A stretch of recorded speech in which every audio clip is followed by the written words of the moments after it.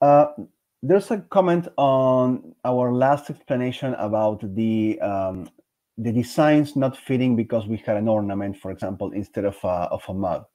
It's actually the same concept. The thing with the ornaments is that ornaments have a lot of bleed and wrap around, and wrapping extensions that we don't contemplate, because the POD will need a specific print size, but you will have a lot of extra space that you don't need. For example, let's create an ornament.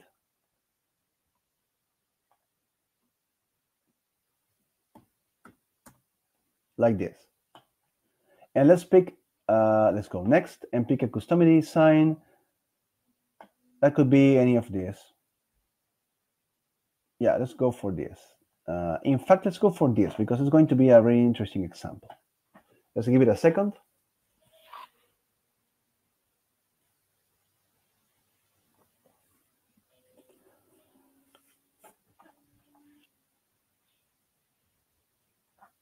This is pretty much done.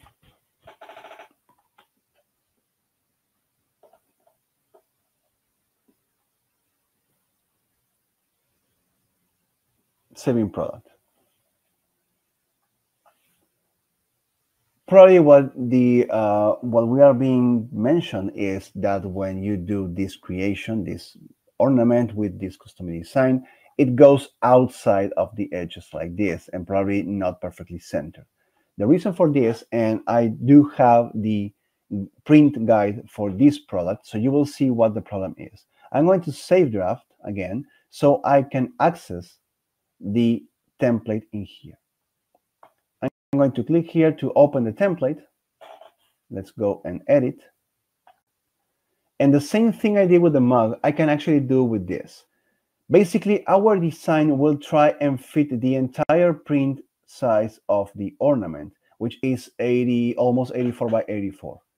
Right? So we have the red, we have the ribbon, we have everything, and the title. The problem is that it's still outside of the boundaries. And the reason for that, if we add a dynamic image and we upload the ornament, is that you will see that the original file, the original specification from the POD states that the viewable part is the white one with a margin and a safe area, and the rest is bleed for wrapping purposes, but to ensure that you don't want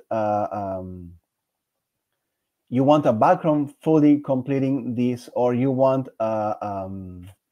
any graphics to go to the edges without any cutout on the border. If we have a circle design and we make it sure it cuts to the border, most likely it will show that cutting. So you bleed out this, and if you bleed out to make sure no borders will be shown, you create this 83.9 by 83.9 square. So if I start to push this down, let's start moving this down, you will start to see how the design was actually way outside of the boundaries of the product, but not because it was a mistake or it was too big. It's because the print size needed is way bigger than the safe area. So you need to adjust the safe area. And we cannot preview this right from the beginning. And the reason for this is, okay, let's go like that. Okay, so that's for this. Now, doesn't seem like a big of a deal, right? But we can always grab this and try to see if we can fit this. Okay, so if we don't want this printing, or we want this printing outside, we may want to extend this. But if we extend this and the rest, we can hide the rest.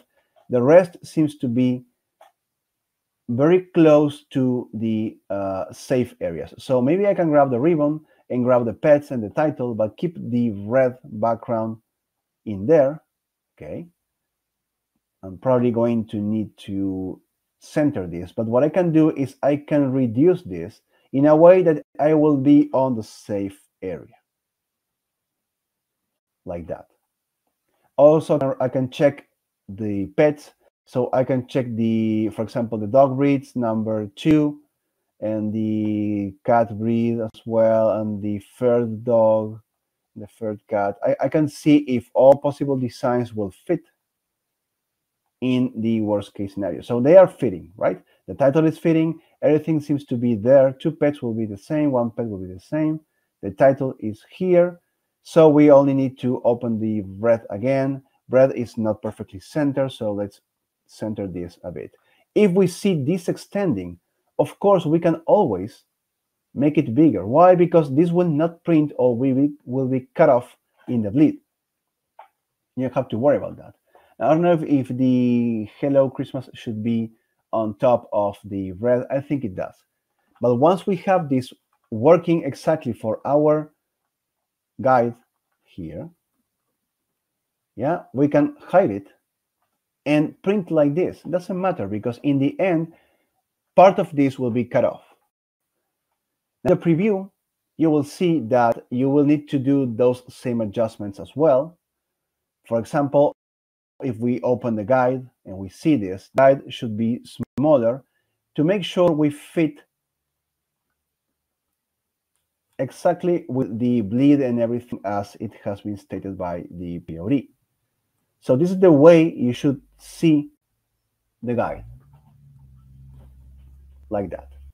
I placed the guide exactly as it will print, and the bleed is what wraps on the back of the ornament usually. So this is what you need showing.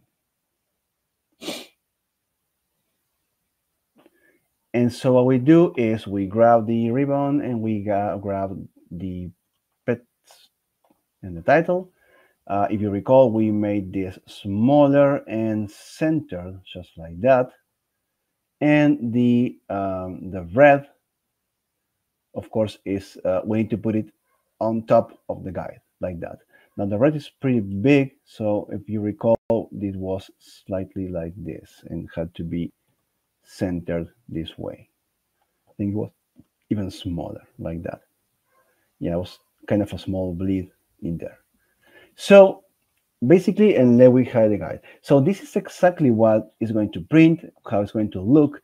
And the reason why you saw this too big is because it was contemplating the bleeds that this specific product in particular has as a basic set. Okay, so those things, if you have the specifications from the POD, you can always fix them in Customily, and that's the great thing about the app.